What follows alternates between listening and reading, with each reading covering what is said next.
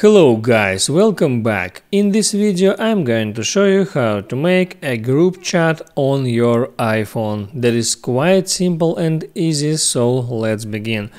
And first, to make your group chat, you need to open up your messages, and there you need to get some contacts in your contacts right there. And when it's done, just tap here on that icon like you normally do to create new message, and there in the field 2 you need to enter whom you want to send, and now in the field 2 you need to enter the person's names. You need to bring in their chat like I do, and you can keep typing there another names like that. And now you see that I added here two specific persons, and now if I write down there some text and send that message, I'm basically create a new group chat for that three people, two persons I added and me.